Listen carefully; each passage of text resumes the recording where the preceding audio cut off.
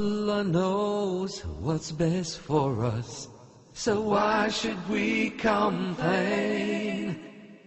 We always want the sunshine, but He knows there must be rain. We always want the laughter and the merriment of cheer, but our hearts will lose their tenderness if we never shed a tear. So whenever we feel that everything's going wrong, it is just Allah's way to make our spirits strong. Assalamu alaikum wa rahmatullahi wa barakatuh. Welcome to Inspirations. All praise is due to Allah. We praise Him, we seek His aid, and we ask for His forgiveness. We seek refuge in Allah from the evils of ourselves and the evils of our actions. Whomsoever Allah guides, none can lead astray, and whomsoever Allah leaves to go astray, none can guide. I bear witness that none has the right to be worshipped but Allah alone, who has no partners, and I bear witness that Muhammad sallallahu alayhi wa alihi wa sallam is His servant and His messenger. Welcome to a new episode of Inspirations. In this show we are still trying our best to live with the Prophet sallallahu alayhi wa sallam and his companions, to try to take some time out from our daily life, from our daily business, and try to travel through time back to the time or the era of Muhammad sallallahu alaihi wasallam and his companions, the golden age of Islam, the most excellent and the most impressive generation that ever lived on earth, from all religions and throughout the ages. That was the best time humanity has ever experienced in terms of the worship of Allah subhanahu wa ta'ala, fulfilling the purpose for which humanity was created, and also in terms of personal success and success on the level of the nation as a whole. So hopefully we will be able to take this beautiful example after we manage to understand it and uncover some of the beautiful secrets that led them to such a marvelous and wonderful and phenomenal difference that they have managed to make in their lives and the lives of humanity at large. We came to the point where Ali ibn Abi Talib was one day at home sitting, and he had a slave girl, a female slave girl, a maid, a servant, a female servant. She rushed actually to Ali ibn Abi Talib, saying to him, "Have you heard that Fatima, the daughter of Muhammad sallallahu alaihi wasallam, has been, somebody asked for her hand in marriage?" He said, "No, I didn't hear about that." She said, "Why didn't you go to the Messenger sallallahu alaihi wasallam and ask for her hand? Why didn't you marry Fatima? She's the best choice for you. She would be the best wife for you." He said, "But I don't have anything to present or to give as a dowry. So how can I approach the Prophet sallallahu alaihi wasallam regarding that?" She said, "You just go to the Prophet sallallahu alaihi wasallam, and I'm sure he will give her to you. He will allow you to marry her." Ali ibn Abi Talib pulled himself all together, and managed to put his carriage all together and went to the Prophet sallallahu alaihi wasallam. He knocked on the door.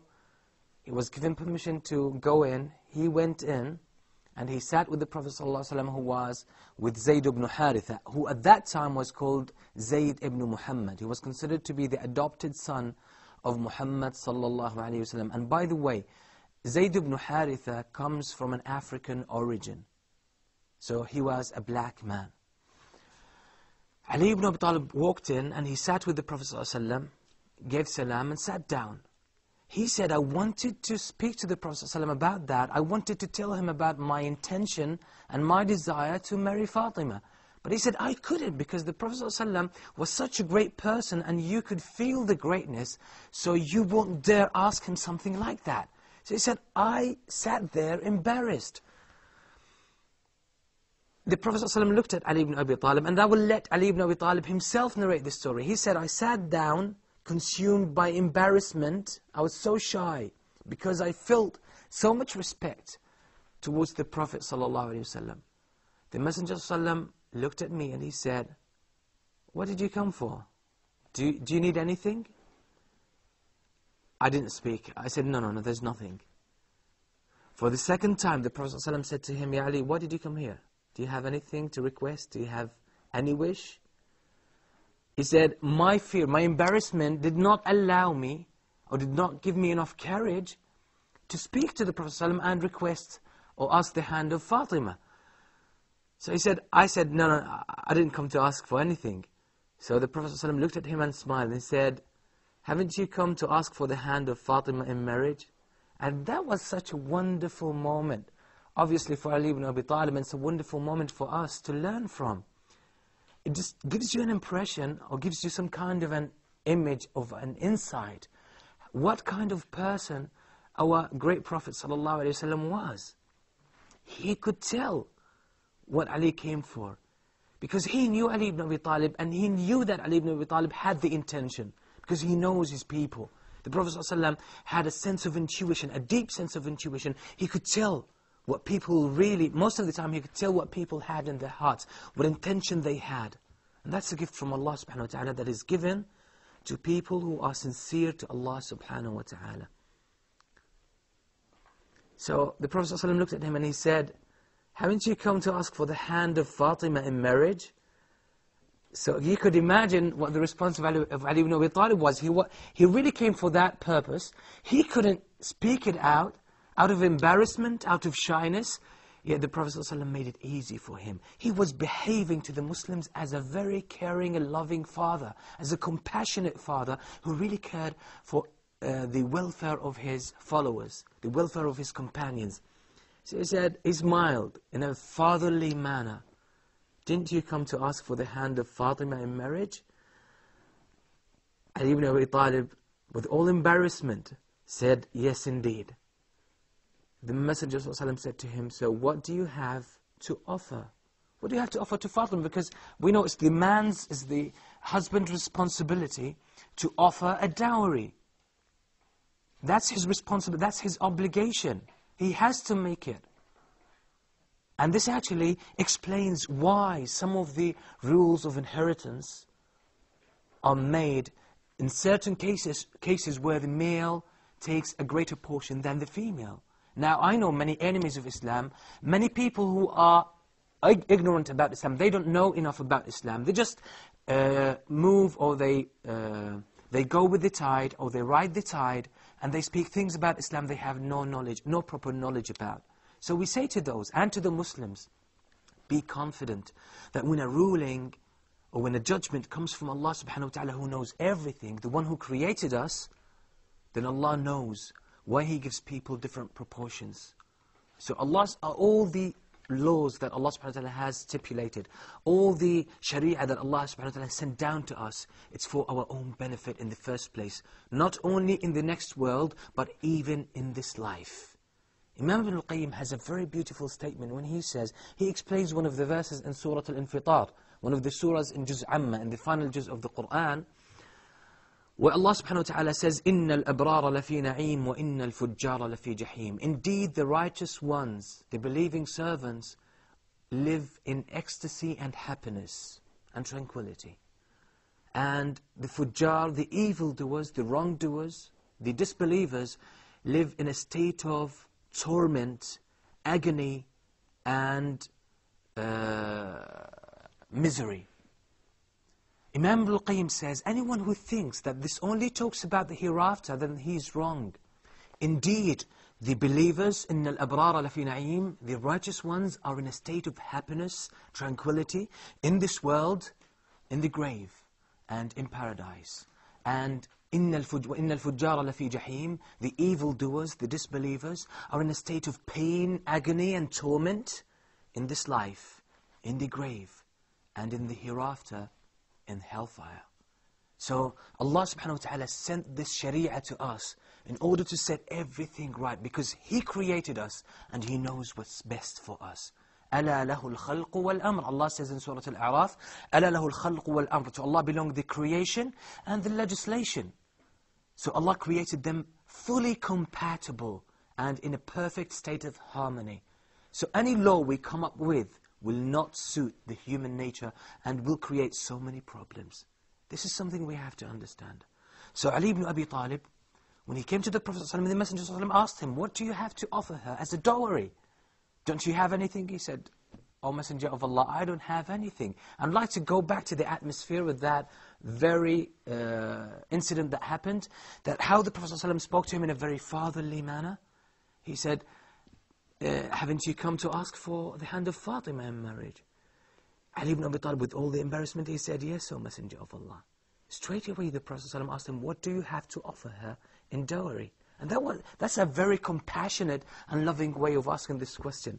Ali ibn Abi Talib said, by Allah, O Messenger of Allah, I have nothing to offer her.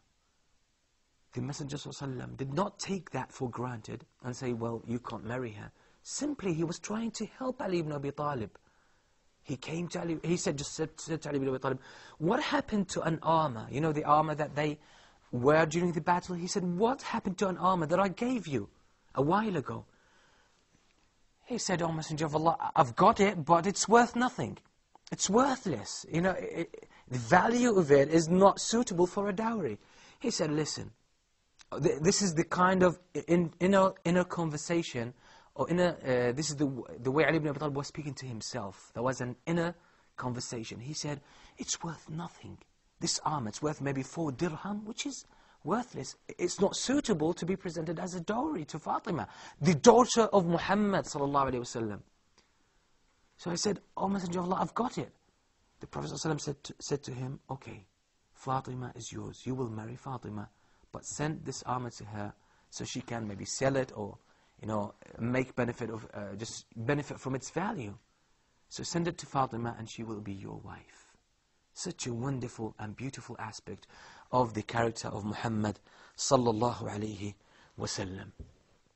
So Ali ibn Abi Talib was married to Fatima, such a beautiful and blessed marriage that was consented and was given permission by Allah subhanahu wa ta'ala. So the whole of Medina was very happy that the daughter of the Prophet ﷺ got married to his nephew, Ali, also to his cousin, Ali ibn Abi Talib. So he married, Ali ibn Abi Talib married Fatima in a very wonderful and beautiful marriage. And during this time, during the times of marriage, the Prophet ﷺ instructed the Muslims to display the happiness, to enjoy these times, because these are times of happiness. As the people who take the wrong way, the wrong path, they enjoy and they display their joy over wrong things, over evil things. We have more right to display our happiness in a moderate manner, in a suitable manner, about the happy occasions that we happen to have during this life. So the Prophet ﷺ instructed the Muslims generally in such occasions.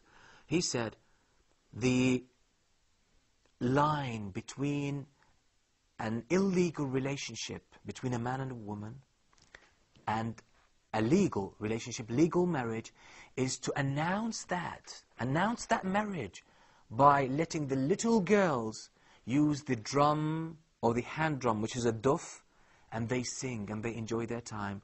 And the men can listen over to that, to the little girls. Because many people sometimes misinterpret the word jariya. They think jariya in Arabic means a fully grown woman. No, jariya means a little girl that has not reached puberty. You're talking about 7 years, 8 years, maybe up to 10 years, depends. As long as the girl has not reached marriage, she's called jariya. So these are the girls. These are the only category that are allowed to use the duf. The companions of the Prophet ﷺ never used it, by the way, as men, because that was a shame. Even Sheikh Mutassim Hamidi Biography, may Allah have mercy on him, says, he says the companions of the Prophet ﷺ they never clapped their hands, they never applauded anyone, okay, or they never applauded to anything, and they never hit with their hand a hand drum or a daf. Then Ibn Taymiyyah says, and nobody does that apart from people whose manhood, whose masculine nature has been scratched severely. People who are actually not real men. So this is an etiquette, and there is a similar report reported from Imam Malik, the Imam of Al-Madinah, may Allah have mercy on them both. So in such occasions, the Prophet ﷺ instructed the believers to enjoy such occasions in a good manner. So where the little girls use the hand drum, and they can sing, as long as the words are good and sound, the little girls can sing that, and the men can listen to that, they can hear it, no problem with that, and they can enjoy it. Actually, the Prophet ﷺ one day was passing by a wedding party where the little girls were singing and using the hand drum. And they were saying, listen to the words, they were saying, نَحْنُ جَوَارٍ مِنْ بَنِ النَّجَّارِ يَا حَبَّذَا مُحَمَّدٌ مِنْجَارٍ. They said, we are little girls from the tribe or the faction of Banu Najjar. What a great neighbor we have. He is Muhammad, the messenger of Allah. So the Prophet ﷺ looked at them and he said, Allah knows how much my heart loves you. So it just shows how Medina was full with happiness over this marriage. They enjoyed this occasion, and there was obviously a walima, as the Prophet ﷺ instructed, where there was a feast, where people gathered together and they enjoyed the food together, just to celebrate and to show and to express the happiness of wonderful occasions, because humans need such occasions, because life is full of ups and downs, and we are allowed to enjoy the happy occasions moderately according to the guidelines of Al-Islam. Now, different things happened within the society of Al-Madinah. We will find out about that, inshallah, after the short break. Stay tuned. It is just Allah's way to make our spirits strong.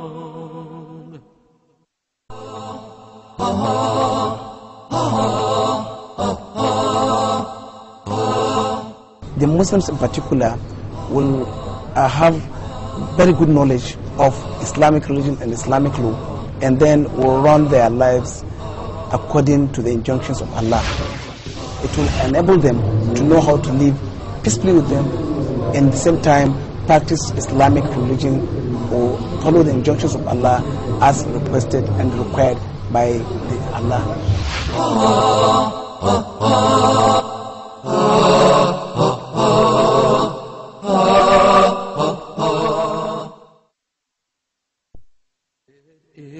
Just Allah's way to make our spirits strong. Assalamu alaikum wa rahmatullahi wa barakatuh. Welcome back to Inspirations. So the people of Medina were happy, the Muslims particularly, were very happy about the marriage of Ali ibn Abi Talib to Fatima, the daughter of the Prophet sallallahu alaihi wasallam. They enjoyed it. And it was a very happy occasion, especially after the battle of Badr. And the way the Prophet ﷺ made it easy for Ali to marry Fatima was a very good example for all Muslims, to show them that it's not about wealth. Marriage is not about wealth. If you have a daughter or a sister you're in charge of, the criterion that you use to choose a husband for her is not wealth. It's not the social status. It's faith, it's iman. Even if the person is poor, as long as this person possesses the right traits of a husband that are acceptable to Allah subhanahu wa ta'ala, then you have to marry that person, if your daughter is happy with him as her husband. So this is a very profound lesson, and this should draw our attention to one aspect of leadership, how leaders manage to teach the people under their leadership, by example, not only by instruction.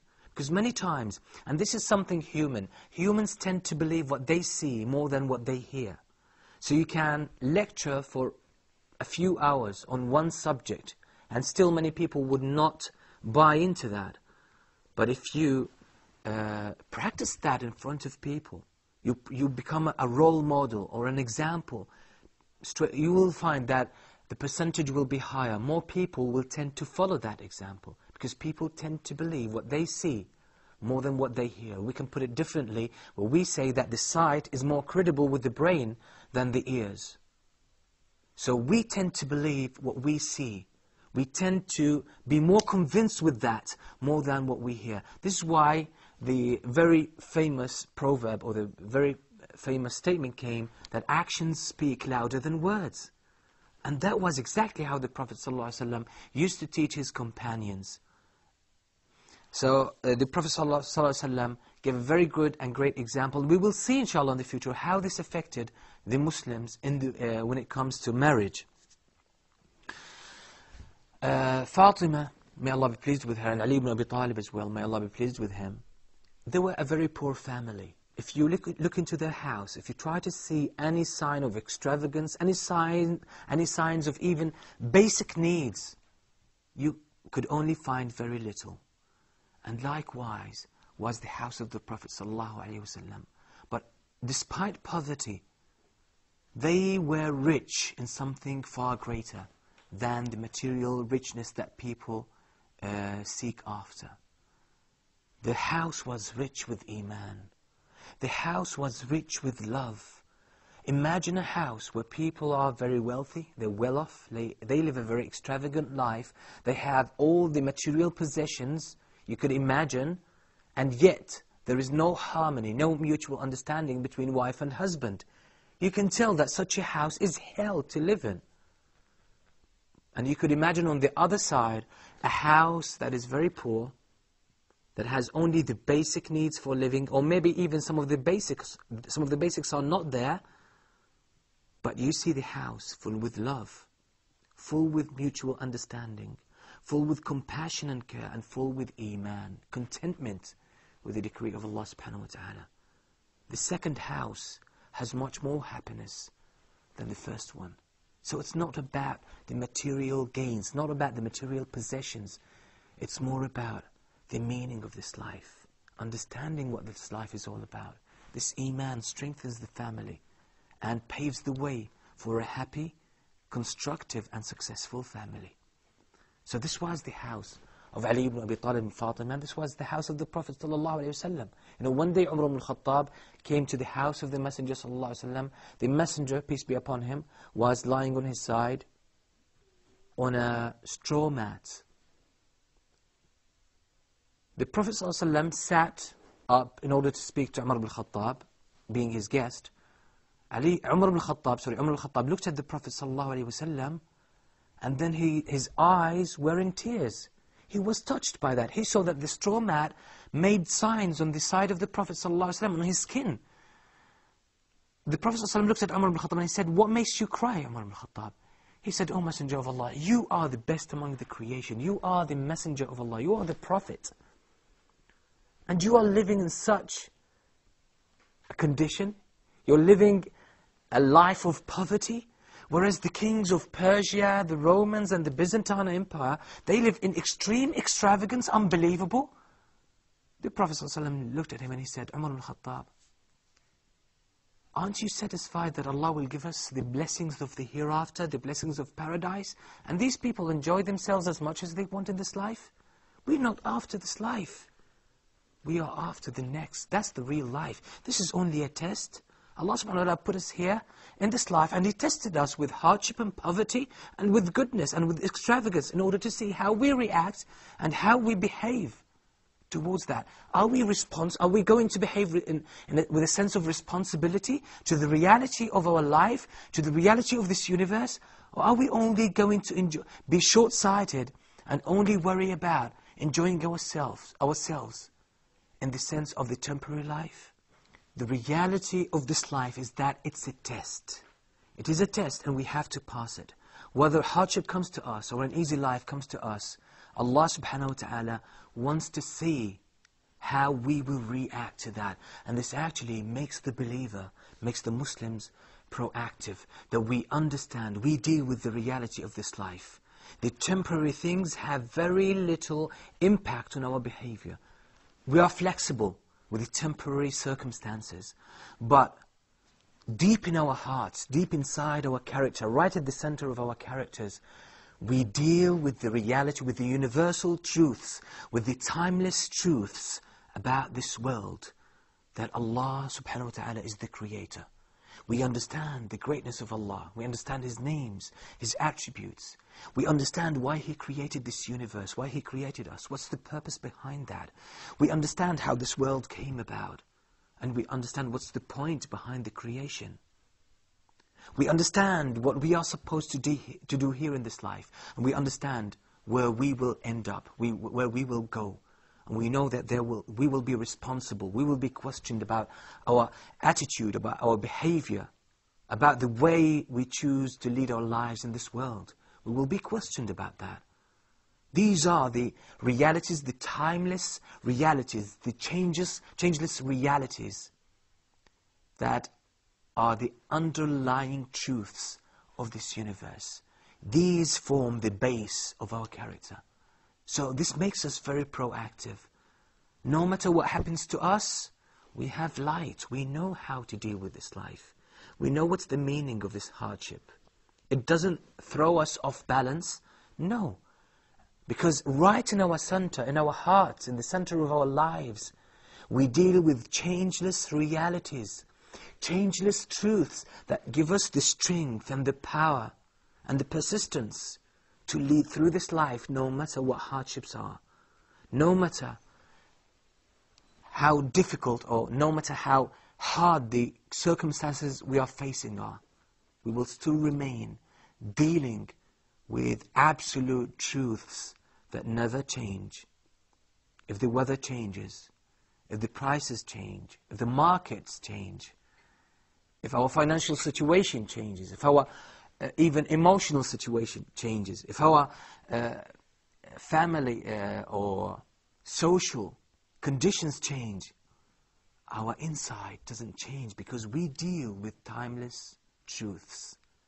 The truths, the subtle truth that govern this world, that can work and can function in all ages, in all places, and under all conditions. This is what the Muslims deal with, and this is how we should be as Muslims. But if we were to talk about the reality of the Muslims today, most of us are unaware of that. We have so much power, so much energy and strength in our iman, in our faith, but we don't put it in action. We don't allow it to function in our lives. We're still so much committed, so much attracted to the material things, the material pleasures of this world. So we have to think seriously about what we already possess. And this was the case of the Prophet ﷺ and his companions. Despite all the poverty, all the hardships, they were confident Muslims. They knew their course of action, and they knew where they were heading, and they led a wonderful life of responsibility, of success, achievement, and a life of mission. So this is why they were the best generation ever raised for mankind. And this is how we should try to be. This should be our goal and our aim. So the Prophet ﷺ lived most of his time a life of poverty. Most of the companions the same. They knew their message. Even when the message of Islam spread around the world, and they became so rich, so wealthy, the companions of the Prophet ﷺ, they remained the same. It didn't change them. The attitude never changed. The sense of mission never changed. The responsibility to the rest of humanity never changed. So this is how we want to be, because inside them, in the hearts, there's a powerful iman, powerful faith that never changes, because it's linked to the changeless truths about this world, about existence, and about the reality of who we are and what we are supposed to do in this life. Now, most of the people of Medina were happy with the marriage of Ali ibn Abi Talib to Fatima, may Allah be pleased with them all, except for some people, some individuals who were there and they were smiling. They pretended to be happy about that marriage, but they were not. Because after the Battle of Badr, and we know that before the Battle of Badr, there were non-Muslims in Medina. So many people were still living upon shirk, upon polytheism, disbelief. And the greatest, or the most known one of them, who was somehow their leader, Abdullah ibn Ubay ibn Salul. Now, after the Muslims have established themselves as one of the strongest powers in the Arabian Peninsula after defeating Quraysh in the Battle of Badr, Abdullah ibn Ubay ibn Salul realized that he could not remain as he was, a disbeliever. So in order to gain more popularity, and in order not to lose the position that he was still has managed to maintain so far in Medina, he decided to join, or to pretend to join the believers. So he went to the Prophet ﷺ with some of his followers, and they gave bay'ah to the Prophet ﷺ. But inside there were still non-Muslims. But they were pretending, because they realized that this is a better course of action. It was all about politics. There were proper spin doctors at that time. They were lying. They would just evaluate where their worldly benefit is, and they would do whatever it takes in order to get to their goals, even if it meant that they would lie, scheme, plot, deceive, betray, everything. They had nothing to, they had no true aqeedah, no true faith or iman to stop them from doing these evil things. So they went to the Prophet ﷺ and they pretended to be believers. The Messenger ﷺ knew the reality because Allah told him about that. So the Prophet ﷺ knew about that. But still, out of the wisdom of the Messenger ﷺ, he did not treat them as disbelievers. He treated them as believers according to what he saw from them.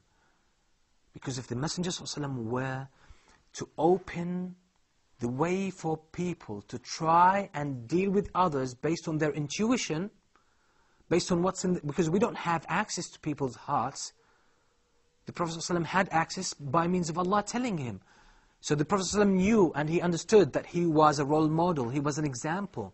So if he were to treat people based on what's in our hearts, people would start making conjecture, they would start guessing what's in people's hearts and then deal with them based on that. No, we treat people based on their apparent behavior, based on their words. They said, they pretended to be Muslims, okay, we deal with you based on what you show us, based on what we see, based on your actions, on your words. As to what's in the hearts, it's Allah subhanahu wa ta'ala that deals with that. So this is a beautiful and important lesson we have to learn. We don't treat people based on how we guess what's in their hearts, or we think this is in your heart. I know why you did this and that. Because in your heart, you wanted to get something. We don't treat people like that. We take people for their words and their actions. If they tell us we did it in order to, for a certain goal, we take that. Thank you. But if we see discrepancy, if we see contradiction in their words and their actions, then we bring that to light and we question people about it. And this is very important in the way we deal with our children.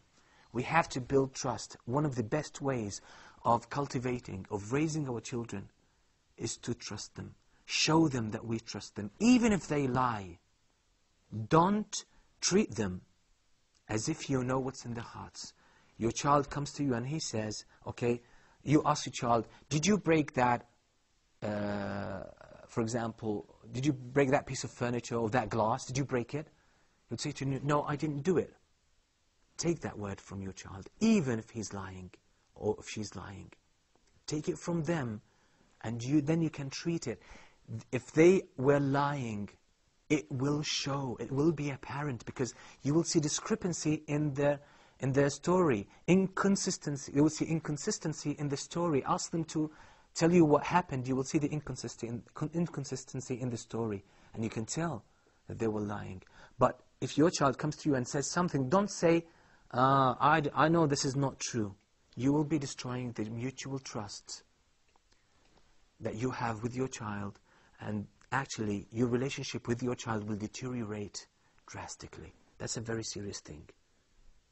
Deal with your child based on what you see and you hear. Don't start making judgments about what's in their hearts, because actually they might be telling the truth, but you missed something around in the incident, and you arrived at the wrong conclusion. And if you keep doubting what your child tells you, what will happen, you will be destroying their own self-confidence, their own self-esteem. And this is a problem that we have in the Muslim world. We grow up and we become the men and the women who run the society. But if you verify with a very careful and very careful eye, with scrutiny, if you look at people's character, you can tell that most of the people don't have proper self-esteem. They either have low self-esteem or they have arrogance. And both of them are very destructive. So this is something that we can learn from the Prophet ﷺ. Take the people for what they say, accept what they say and what they do, and treat them based on that. Don't try to play smart. Don't try to be smart so that you know what's in their hearts. If they conceal something in their hearts, don't worry, it will show in their actions and in their words. So wait for that moment where you can tell the discrepancy or the contradiction in their actions and their words, and then you can ask them to explain. And things will go in the right direction, inshallah. So we can see that the Prophet ﷺ was a very wise man, and we can actually take so much wisdom from the way he conducted his affairs on a personal level, and even with his companions, and even on the level of state and the level of international relations, as we will come to see, inshallah. So we are all invited to benefit from this wonderful example, from this wonderful man. That the more we study about his life, the more love we have for him. And I ask Allah subhanahu wa ta'ala to help us follow his example. Now inshallah we have much more to talk about, this wisdom of the Prophet ﷺ and the beautiful example of his companions. So you are all invited to remain with us. Stay tuned. It is just Allah's way to make our spirits strong.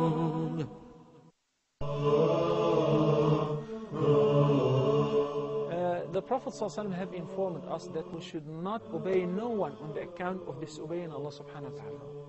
So the superiority is to Allah's command.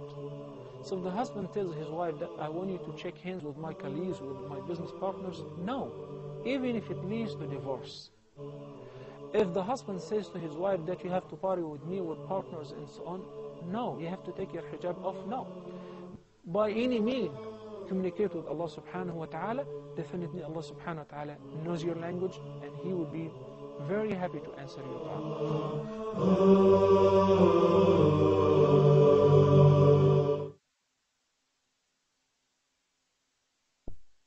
It is just Allah's way to make our spirits strong. Assalamu alaikum wa rahmatullahi wa barakatuh. Welcome back to Inspirations. And before I go back to the beautiful air or the beautiful atmosphere there in Medina, I would like to remind you to write to us on our email address, which is inspirations@huda.tv. Again, our email address is inspirations@huda.tv. All your emails are welcome, and I really thank those the viewers who are, mashallah, very consistent in writing to us. I really thank them so much, and I apologize for our shortcomings in replying to you, but it's just so much work that needs to be done, and sometimes we don't get to give you the right or the an answer that we are satisfied with. So this is why you get our emails or our responses sometimes delayed, so please be patient with us. But all your emails, inshallah, will be taken seriously, and we do benefit from them. And I really thank you, because I receive so many questions, so many comments, sometimes things that really add to the show, and we do benefit from that. And it gives us some sense or some kind of an indicator how much our viewers benefit from the show. So if you have felt that the show had an impact, positive impact, please let us know about that. Positive impact on yourself, on your personality, your character, or anything in your life, please let us know. And I would like that our viewers, if you really learn what we say very well, I would like you to try to utilize that in social gatherings. When you sit with your family, sit with relatives, anybody that you know, your cousins, your in-laws, try to bring something from the seerah into the discussion. Try to discuss it with them. Try to relate a story and try to take lessons from that. So we make even our social life centered around our message in this world, centered around our love for Allah subhanahu wa ta'ala and the Prophet sallallahu alaihi wasallam. Now the messengers, we just talked about how hypocrisy emerged. Those non-Muslims in Medina, they pretended that they have become Muslims, that they have chosen Islam, but in reality they were not. And we saw so much wisdom how the Prophet ﷺ dealt with them. So hypocrites now will play a very destructive role in the society of Al-Madinah. But we will see how the great wisdom of the Prophet ﷺ in handling those people, and how the companions, because when you have so much iman, when you live for a purpose that you have identified very well, for a noble purpose, that is worshipping Allah subhanahu wa ta'ala and carrying the message of Islam, nothing can stop you. Even the evil elements, the negative elements in the society will not be able to hinder you. You will be able to make it to your goal. So we will try to understand how we can utilize that and implement it in our daily life. Something else in the Muslim society that really marked a very beautiful aspect of that beautiful society, those beautiful people, was the Messenger ﷺ one day was giving the khutbah and he said to the Muslims, my advice to you, anyone who has alcohol, anyone who has, because at that time, people were still drinking alcohol. By the way, companions at that time, many of them were still drinking alcohol. They would even, gather together in somebody's house and get drunk. That was a very normal thing, because still up to that time, so far, alcohol was still lawful. Nothing was sent down from Allah subhanahu wa ta'ala to state that it has become prohibited. So companions used to drink, buy and sell alcohol. Actually, it constituted a huge portion of the trade at that time. The Arab trade in the Arabian Peninsula, all of it. Alcohol was very popular. People liked it so much. Most of the people used to get drunk almost every day. So it was, because it was very deep in their social life. So the Prophet ﷺ, one day when he was giving the khutbah, he said to the Muslims, anyone who has alcohol, make use of it. You either sell it, you give it as a gift, you drink it, okay? Because it seems Allah subhanahu wa ta'ala is going to reveal something with regards to alcohol. So make use of what you have now, as long as it's halal. It is still halal, so make use of it. One person, I'm not sure, I made a research and tried to find out whether he was Muslim at that time or not, but I couldn't find in the sources of the seerah anything that specifies whether he was Muslim or not. But there was a person called Malik ibn al-Nadr. Malik ibn al-Nadr is the father of the great companion Anas ibn al-Nadr. Anas ibn al-Nadr was Muslim, obviously. His mother was Muslim, Sulaym. But his father, I'm not sure if he was Muslim, but he did something very bad. After this khutbah of the Prophet ﷺ about alcohol, when he said, make use of it, sell it, drink it, give it as a gift, just do away with it, because it seems that Allah will send a new ruling regarding alcohol. This man felt uneasy when he heard that, Malik ibn al-Nadr. So he went to his wife, he said, this man, he's talking about Muhammad ﷺ, this man, it seems that he's feeling, very impatient when it comes, he's getting very impatient when it comes to alcohol, and I can't live without it. I have the intuition, I have a sense that he is going to make it prohibited, and if he does so, I will not be able to live without it. So this is why I'm still doubtful, was he Muslim or not? Because it's not a way to talk about the Prophet ﷺ in the first place. The second thing, it seems that he will have to comply with the rulings of Islam. So this is why I have this confusion. But anyway, this doesn't really matter so much in this story. What he said to his wife, I don't think I will be able to live without alcohol. And if Muhammad makes it forbidden, that will be a very serious thing to me. I don't think I can live without it. So what he did, he decided to leave his wife and leave his son, Anas ibn Malik, and leave the whole of Medina. Why? For the sake of alcohol. Imagine how alcohol destroyed that family. He preferred alcohol for his wife, his child, his home, his life. Medina was his hometown. This is where he was born, he was raised, and he lived all his life in Medina.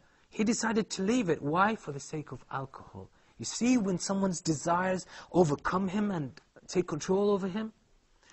So he decided to leave Medina. He went to Sham and he died there in natural Syria, which is to the north of the Arabian Peninsula. No problem to Sulaym and her son Anas ibn al-Nadr, because they were still upon Islam. And they decided to remain upon Islam, and they let that man go to wherever he wants to go. Because Islam is far greater than our desires or our addiction to alcohol or smoking or whatever. And there is a clear message here, and a very important message to those who are addicted to alcohol, those who are addicted to drugs, those who are addicted even to smoking. It can push you out of Islam. I don't say that a sin will make you fall into kufr. No. These are the statements of Al-Khawarij. But what we say, that if the love for these things overcome your heart, when it comes to a moment where you have to choose, it's very likely you will choose these things over Allah subhanahu wa ta'ala and over Islam. And this is a serious matter. So this is why we have to make sure that we always keep our lives and even the things that we like, our desires, we have to keep them under the Sharia of Allah subhanahu wa ta'ala. We only love the things that are permissible for us. And we give everything its true weight when it comes to the worldly matters. So basically this was the case of, this was generally the case in Al-Madinah. The hypocrites, yes, they pretended to be happy with Islam, happy with the Prophet ﷺ, but deep inside, in their hearts, there was a fire, burning everything inside. They were hoping that something could come and destroy Muhammad ﷺ and his companions. An army from nowhere could come and just kill them and annihilate them and finish them off. They wished for that, and one day some news came to Medina that made the hypocrites rejoice and feel happy, and feel somehow optimistic about their dreams that Islam would come to an end. What was that? The news actually came from Mecca. And it put the Muslims in a state of shock. Somehow they were in a state of shock.